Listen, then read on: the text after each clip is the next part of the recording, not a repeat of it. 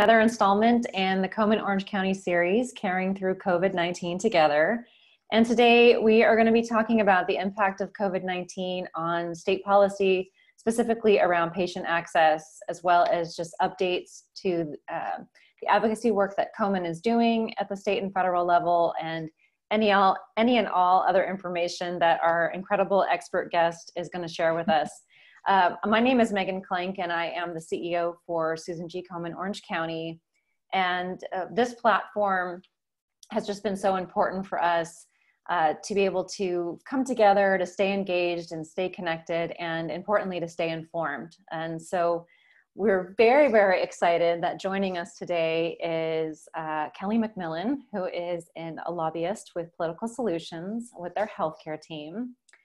And Kelly, aside from having great taste in the color of tops, truly has a lot of expert knowledge to share with us, and has been serving California through her nonprofit management and advocacy work for over 20 years, focused on women's health, and has been a champion for breast cancer patients, domestic violence and sexual assault survivors, and California's underserved communities. And so thank you for that work, Kelly. And in 2019, joined the Political Solutions team as a lobbyist, providing advocacy and lobbying services to multiple healthcare clients in the nonprofit and private sector, including Susan G. Komen, which is perfect because Kelly is also part of the Komen family. And in 2012, began her tenure with Komen as the executive director for Susan G. Komen Northern and Central California affiliate, and successfully led that affiliate through a significant merger, including a 29 county expansion. It's just incredible to think about. And during Kelly's time with Komen, she also served as the state chair of the Komen California Public Policy Collaborative Committee, and led advocacy efforts for 6 years at both the state capitol and in Washington, D.C. And through your leadership, Kelly, pretty incredible, helped Komen pass some significant landmark bills through 2016 and 2018 that have benefited California's breast cancer patients. And so we are very, very honored that you have taken some time out of your busy schedule in Sacramento to join us today and to share some really important information for everyone interested in breast health and this breast health community. So welcome. I'm going to turn it over to you. Thank you, Megan, and thank you for allowing me to have this opportunity. I am part of the Komen family. I will always be part of the Komen family. Near and dear to my heart, some of the best moments in my career were at Komen doing public policy, and it continues to be a important focus for our firm and for me personally. And as you mentioned, I was chair of the collaborative, and Brosha now is also co-chair from the Orange County affiliate of the advocacy work that's done in the state of California, which is really important. And I wanted to talk about kind of what's happening in the legislature as far as this pandemic, the actions that the governor, the legislature is taking, and how that impacts patient access, and especially breast cancer patients, and how are we looking at serving folks that are being diagnosed during this time or going through treatments. So just to kind of give an overview at the beginning, on March 4th, Governor Newsom declared a state of emergency in California because of the pandemic. And immediately, our governor took a very strong and proactive stance on this pandemic, and started press conferences that he has held every day, except I think his first break was Easter. And in those press conferences announcing 60 different actions, including 32 executive orders. I'm not going to go through all of his executive orders, but I kind of wanted to lay out the ones that address the healthcare arena, and also the changes that have been made because of this pandemic with patient access. First of all, the governor set up a team effort working with our Department of Public Health Services, Secretary Mark Alley, and also Department of Healthcare Services, and all the different departments working very, very closely together to make sure that they're on top of this pandemic. The California Department of Public Health has been an amazing resource as far as information and statistics and guidance for our healthcare services. on March 12th was the very first executive order from the governor declaring social distancing measures, foreseeing what could possibly happen in California if we didn't do that, and we're seeing that come to fruition. Those measures were put into place, but also along on that executive order was the opportunity to loosen up and make us more nimble when it comes to healthcare, as far as licensing requirements, opening up the opportunity for more people to serve, and also changing through a waiver process rules and regulations that allowed us to quickly respond and to be nimble in the state of California to respond to the crisis. 4 days after that executive order, the California legislature met and in a bipartisan measure passed unanimously a bill, it was SB 89, that gave the governor $1 billion to fight COVID-19. And then they adjourned, and they haven't been back until right now. We're looking at possibly Monday, May 4th. There has been some special sessions, and I'll get into that. As far as the executive orders regarding patient access that have happened out of those 32, I want to talk a little bit specifically about some of the things that have happened from the governor's office to serve our most underserved communities. One of the things that happened right away was the governor asked the feds to allow our Medi-Cal patients to have telehealth services covered. Was not covered before. Also streamlining enrollment and presumptive eligibility for Medicare so that we could get more people into the process and get them covered, especially for 65 and older and disabled community. They eased up on rules on prioritization and also allowed testing and services for COVID-19 free to that community.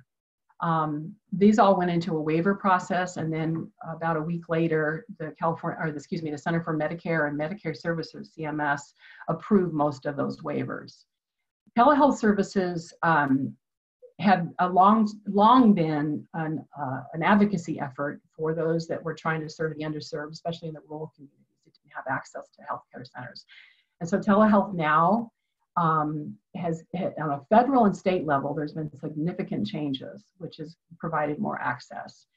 And also it's social distancing, right? You're getting service, you're getting, be able to talk to your doctor, and you're not compromising your health in any way by doing that. But it wasn't covered by insurance. Now it is. On March 21st, the governor expanded the telehealth services by mandating that all healthcare plans, managed healthcare plans and commercial plans cover telehealth services, including mental health services, which has been really important during this time. People are feeling very stressed out. People are feeling very uneasy, and the mental health services access through the telephone has been a great service and a great opportunity.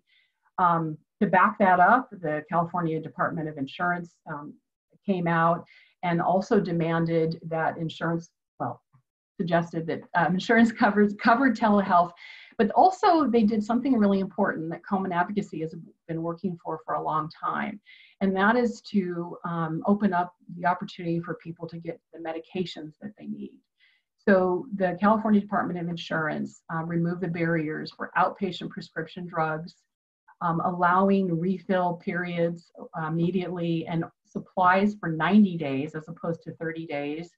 And then also waived all charges for home delivery and eliminated and streamlined the process to drug access, such as step therapy, which has been a long time Komen Advocacy effort to make sure that patients get the drugs they need right away, the best drugs for the best cost. And so under this time period, those changes have been made.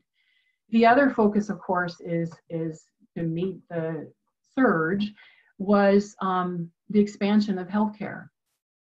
And so the governor had created many executive orders so far that have waived licensing fees, staffing requirements, staffing ratios, and it expanded the opportunity for people to serve more quickly. He also called for the California Health Corps which is asking for retirees and medical and nursing students to respond and step up to this disaster. And the first day, they had 25,000 people sign up. Today, there's 80,000 people, which is heartening to hear that there's so many folks in California that want to step up and help. He also provided, our healthcare workers are on the front line, and so he gave them money to provide free hotel rooms so that they could keep their families safe, and also $100 million to provide childcare for essential healthcare workers. So as far as breast cancer, there's been a couple actions that have happened in California related to specifically a program that Komen cares a lot about, is the Every Woman Counts program. And on April 2nd, they released guidance that again allowed for telephonic services, which hadn't been happening before. And the Every Woman Counts program is the breast and cervical treatment program for the uninsured and underinsured in the state of California that Komen has been working for many, many years, and making sure that that program is stabilized and working and providing the services. So they opened up under COVID-19 that enrollment could happen over the telephone, which hadn't happened before. And also that any services that you could provide would be provided through the telephone.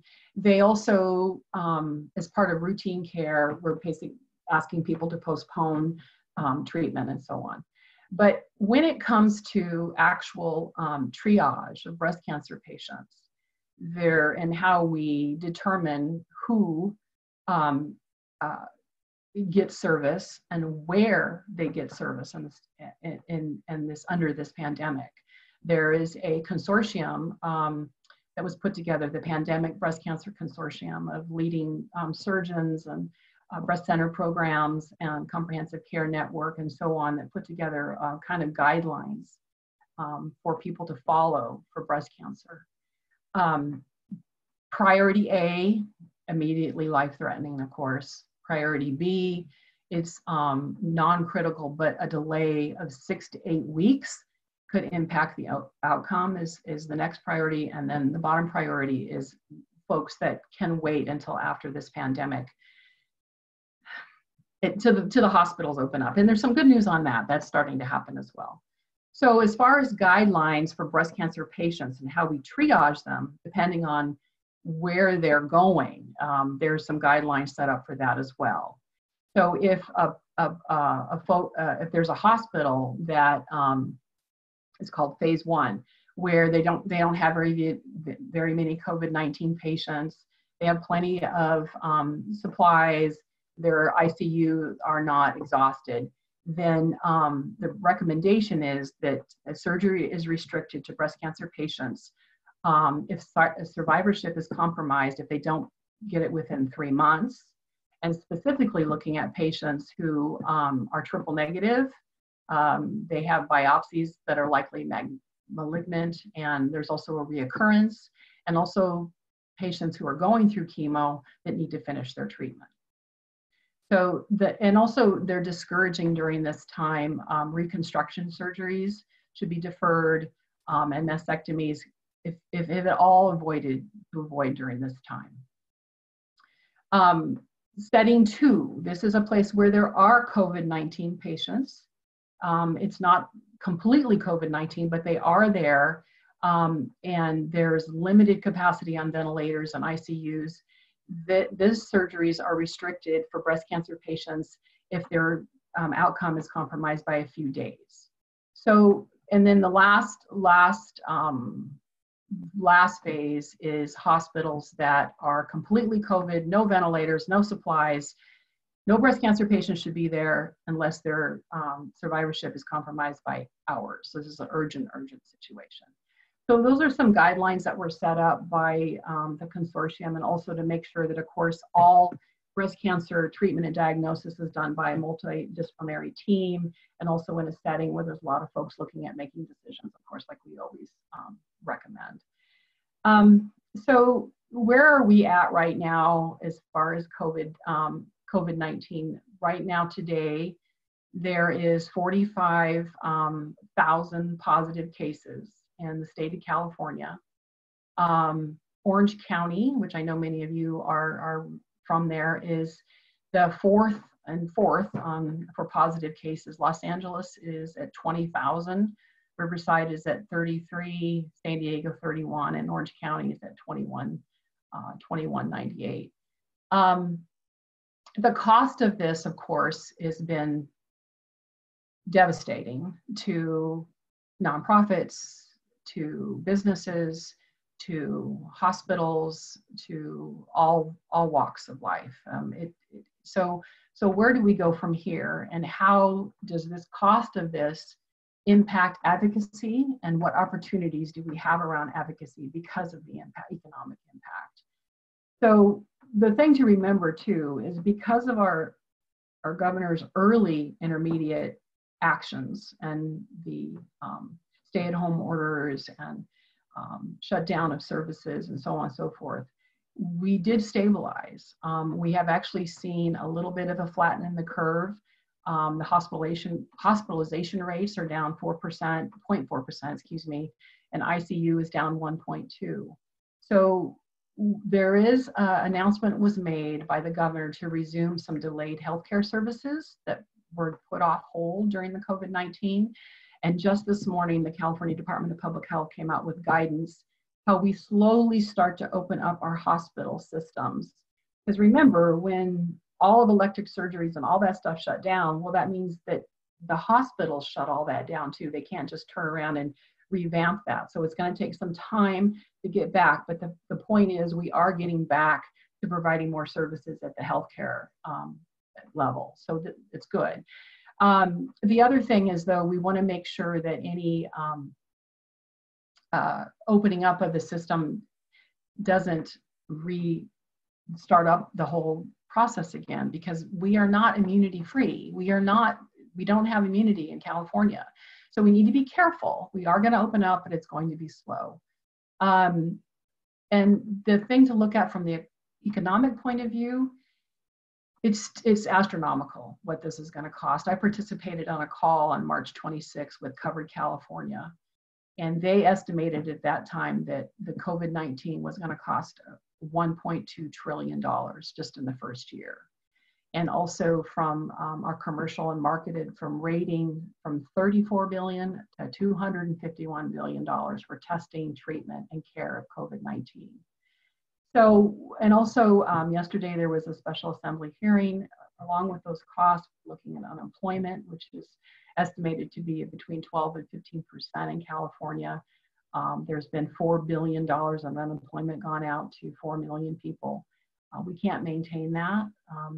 There is some, the unemployment money is held into a trust that's going to become insolvent. Federal loans are out there, but we can't completely depend on that. So also, there is a little bit of good news. The forecast says, and this was an assembly hearing yesterday, that it'll take us about 18 months to recover. And we should see a quicker recovery than we did from the 2008-2009 recession. Those industries that have been hit the hardest are retail, which will probably have some kind of permanent shrinkage. It's not going to look the same. And also travel and personal services. Excuse me.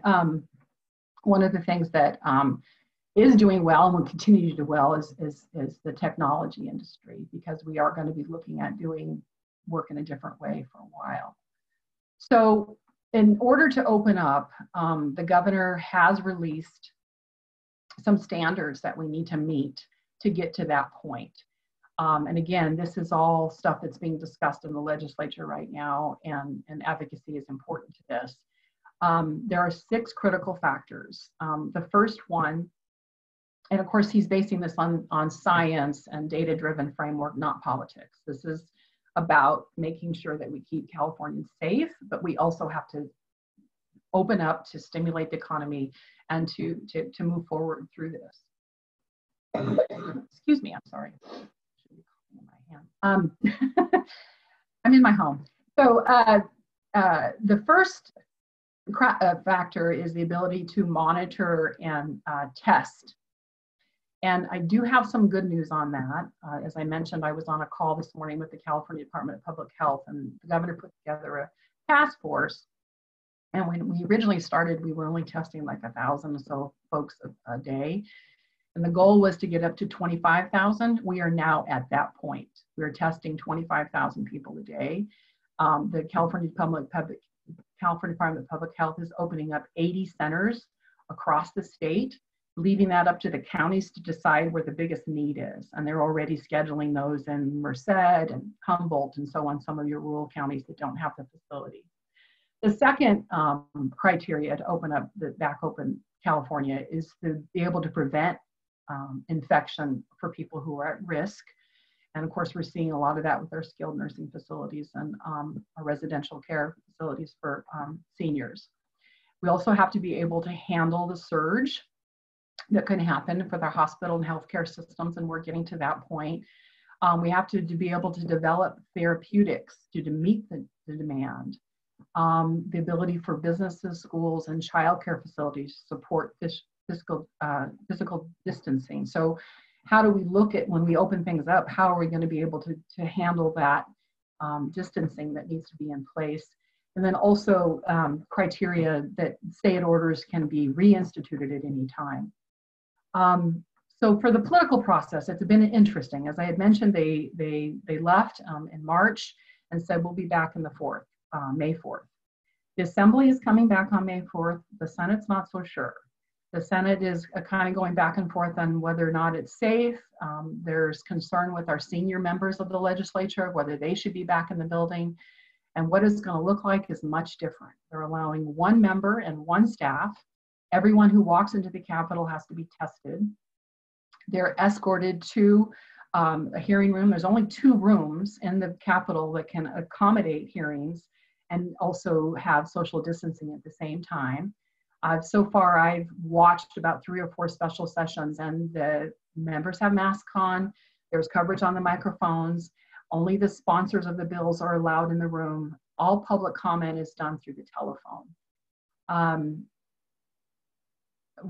During this time, and so lobbying doesn't stop. There's still a lot of bills and there's a lot of action, and obviously the budget is a big concern. And being on the healthcare team, our clients were definitely impacted by this pandemic. And so there was a lot of advocacy that still needed to take place. And we have found that the legislature was very open to telephone meetings, the virtual meetings, very accessible. We actually held virtual lobby days with some of our clients. And the legislature were very excited to hear from us. They wanted an update. They wanted to know what's happening out there.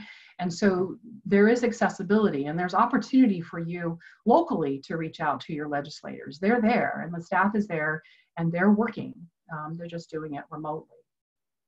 So yesterday, as I mentioned, there was a hearing focusing on COVID-19 and the recovery. 11 members participated in the hearing, and all the panelists and also the public was all done through video. So it's working. The biggest thing we have to worry about right now is the budget. So there is traditionally a May revise that's done by the legislature and handed over to the governor. But if you remember, our state taxes were not due until July 15th. So they're kind of working blindly, right? We won't know what the state revenues are until after those taxes come in. So we're probably looking at another special session. We will be looking at a special session to look at the budget again. And there is a huge amount of issues. People are concerned about how do we open up businesses without protection gear? How do dentists work without protection gear? You know, dentists stopped working. You know, a lot of the healthcare arena was impacted negatively of this. And how do we take care of those and make sure that our dentists don't disappear or our healthcare workers don't disappear? And how are they going to be protected? So, and also looking at the necessity of childcare for folks because their schools are still shut down, and I'm not sure when those are going to open up again. So, as you know, the conversations continue and flow. Keep in mind, this is all up for change. This is all flexible. this is all, and we have to be nimble. And these executive orders that the governor has done has made us nimble as far as the healthcare arena and businesses. As you know, there were lax changes on student loans and mortgage companies. And so there's been some necessity to make us flexible, but we also have to see how we're going to open. I was on a call again this morning, as I mentioned, that the opening up of California is going to look very different, and it's going to be slow, but we will get there. The thing that's really important for us to remember is, from an advocacy point of view, is that it never stops. There's always things that need to be taken care of. There's always voices that need to be heard. As breast cancer patients, as those at Komen that's serving the underserved, we have to make sure that they're taken care of and they're looked out for. And with this economic recession that's coming because of COVID-19, some of those programs that we worked so hard for over the last 10 years and put so much effort into could be compromised. And so your voice as far as Komen advocacy is really important, that we're still engaged and we're still involved and we're still looking out for those that need the help the most. I want to finally say, and we're probably going to open up questions, but I just want to say thank you so much for being here today. Thank you for doing the right thing, Komen. We really appreciate this opportunity, and please, everyone, stay safe and healthy. Thank you so much, Kelly. That was incredibly interesting, and you know, for me, it was. And we don't have any questions from our Facebook audience. So if people have questions, please put them in the chat, because we want to get them to Kelly while we have her still on the line. But I think it was great to hear that some barriers have been removed for patients, in particular around access to medications. That's so critical. But I think for me, just hearing what you were saying at the end, because it's true, despite all that's going on, breast cancer, unfortunately, is not stopped in its tracks, and there are still a ton of need, and the gains that have been made at the advocacy level are now potentially threatened because of the budget cuts. And so if we're saying people need to still use their voice, what would you recommend? Like, what should they do? What are some like really key action steps that anybody can take to help protect the breast health safety net? Well, one of the things is to keep informed, and you know, it can be overwhelming. A plethora of information is out there, but if I had to recommend a couple sites to be aware of what's happening and what access to services you have, it's the California Department of Public Health. Just Google that, and they have a COVID-19 pages.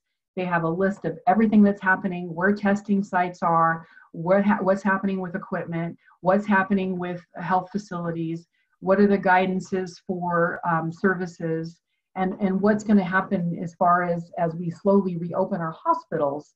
They're the ones that are making that guidance. It was told to us today that as the governor makes the announcements, there will be guidance available to that. So there's lots of information on that site. The other one is the governor's site, is COVID-19, or California COVID-19.org, and that is a site specifically just for this information. As far as getting engaged and staying involved, your local legislators are holding town hall meetings. A lot of them are virtual conferences and or video conferences, and informing folks locally what is happening as far as the latest guidelines on masks or plastic bags or whatever it is. You know, politics is local. And it's been an interesting dichotomy to see kind of the wrestling of management through feds, through state, through local. Your local public officials have the resources when it comes to what your guidance is in your own community. The state, the governor is working with all of the mayors and the local officials to make sure that that is happening, and there's a lot of communication.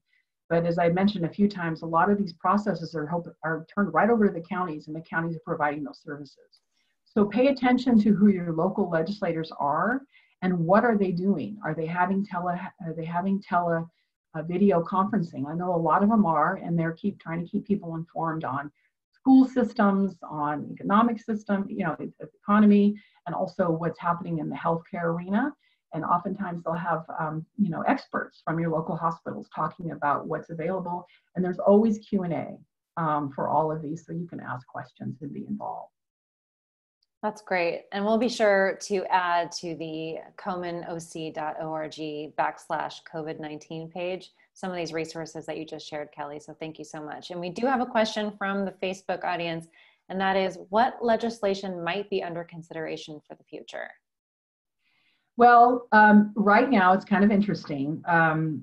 They're asking legislators, because the priority right now, of course, is the budget, right? And COVID-19.